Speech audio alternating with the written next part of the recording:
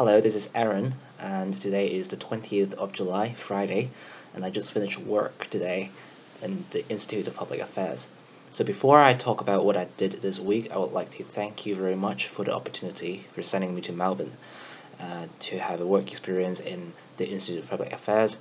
And it was a really surprising experience that when I first arrived, I was assigned to work on a legal rights project, which is closely connected to my legal background.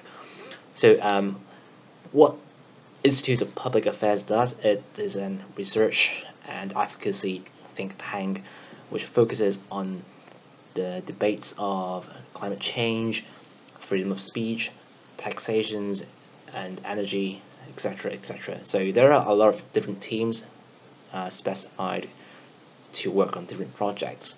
So me and my supervisor, Morgan, is working on the legal area and how specific freedoms are safeguarded or impaired by government actions, and how are these constitutional under the Australian constitutional law. So I would like to talk about what I did this week. So for the first week that I had just now, I mainly worked on a project called the Legal Rights Project. So it is a specific project under the Institute of Public Affairs which focuses on freedom of speech and constitutional law, etc.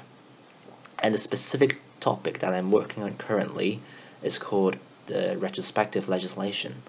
So what is retrospective legislation?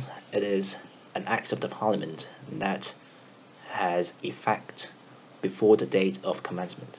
So basically, there's a law, and our Parliament draws up a law and passes it in the legislation in the legislature, that is the Parliament. But that law is effective before the day they passed it. So the problem is the citizens in Australia do not have any chance to see that piece of legislation, but their act is governed by that anyways. So which is quite strange, and it is not very common in Hong Kong or in other common law jurisdictions, which are quite against this idea because it creates uncertainty. But when I first did a quantitative research on how many retrospective legislations are there in Australia, there are a lot. So I found more than 1,300 items in Australia that has retrospective effect, which is not really a good way, as we were surprised by the result. I think next week I will be working on the context of these retrospective legislations and try to categorize these legislations and if they can be justified or if it is worse. Some of these are taxations, and which is a bad thing because in Australia there are series. The government alleges that people avoid tax, and to make the people pay for the tax they avoided legally, they make these actions illegal in the future, in a later date. It is very controversial, and I will be looking into these kind of regulations and laws, etc. in the coming weeks.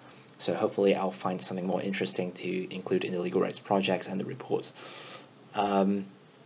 Besides work, I'd also like to talk about the weather. The weather is really great, but because it's summer in Hong Kong and it's winter in Melbourne and it's Australia. And Melbourne is particularly cold, but not too cold compared to other countries. It's usually from 9 to 11 degrees Celsius, but they have heaters. On the street, it's quite chilling. And the coffee here is amazing, and I developed the habit of getting a coffee each day to get me through the day. Once again, I really appreciate Lion Rock Institute for sending me to Melbourne for this wonderful work experience. Especially, I am particularly grateful for matching me with this legal project, which I am really interested and excited on. So I think that's it. Have a good weekend.